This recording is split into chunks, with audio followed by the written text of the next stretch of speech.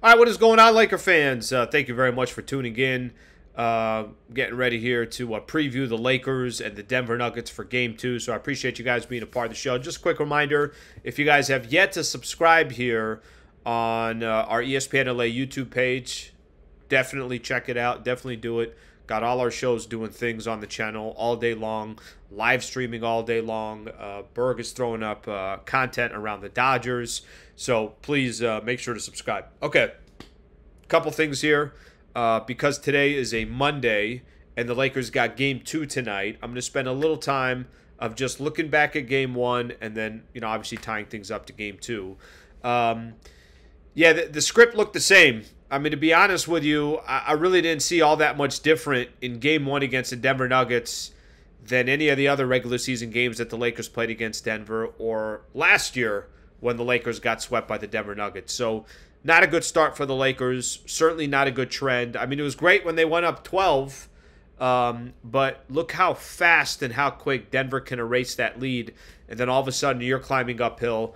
I thought that part was a little demoralizing for the Lakers. I do think there's a couple big stories that come out of the first game, and it's impossible to not talk about the first game without bringing up D'Angelo Russell. So, it's interesting. I like that he was aggressive. I like that, he didn't care about the moment. He was going to fire it up. But you got to hit your shots. You can't go 1 of 9 from the three-point line, and you're D'Angelo Russell. You can't go 6 of 20 from the field, take more shots than LeBron James, and only end up with 13 points. It's just, there's no path for the Lakers to hang with the Denver Nuggets if D'Angelo Russell has a night like that. Now, the good thing is okay, maybe he just had an off night. I mean, let's all be honest with each other. I think everybody can it's very fair to say D'Lo's been really, really good over these last 3 months. The problem is we're all waiting for this playoff time. We're all waiting for this matchup specifically against Denver because of what happened last year in the playoffs when the Lakers played the Denver Nuggets is D'Lo was just a non-factor. So tonight, I hope he's taking his shots. I hope he's aggressive. I hope he's taking good shots. But they got to fall. There is no, I'll get him in Game 3. It already happened in Game 1, and I've said this before. If the Lakers fall 0-2 in this series, you're not winning 4 out of 5 games against the Denver Nuggets. At least I don't believe so. So that's why tonight's game is going to be so critical. So, excuse me. So that's the first piece. It's on D'Lo. Go ahead and fire away. One other thing I'll say about D'Angelo Russell is find other ways to contribute if your shot's not falling. Don't keep relying on the 3. Don't jack up 20 shots if it's not falling. Still get your assists up. Still get your rebounds up. There's other ways you can contribute. So I don't want him just to contribute just in that regard. Okay, that's the D'Lo piece that's coming into tonight's game. I want to go back a little bit to the psyche of the Los Angeles Lakers.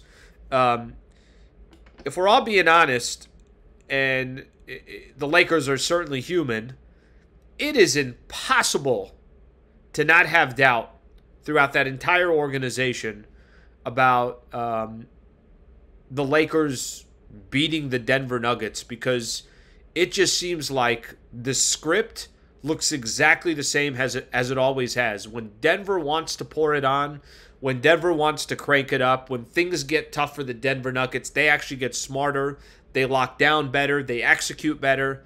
I feel like for the Lakers, they're a little all over the place. There was a stretch for the Lakers. I thought the end of the second quarter was brutal for the Lake Show, only to add a 3-point lead, and that's after Braun hit a 30-footer or whatever that was. And then the start of the third quarter, really the entire third quarter, they got outscored by 14 points. Should have been probably more. I think, who is it that hit I want to say Taurean Prince hit a corner 3 that cut it down to 11, but it should have been even more than that. Third quarter, Denver methodically took out the Lakers. And I thought the Lake Show, not enough execution on their offensive sets, not enough play calling from Darvin Ham, not enough of the fingerprints of Darvin Ham in this in that Game 1. But I know a lot of people are not confident about that to begin with. So there's a lot for the Lakers to do in this Game 2. I will say this.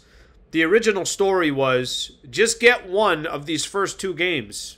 Still got a chance to do that. So as best as you can, wipe away what happened in Game 1.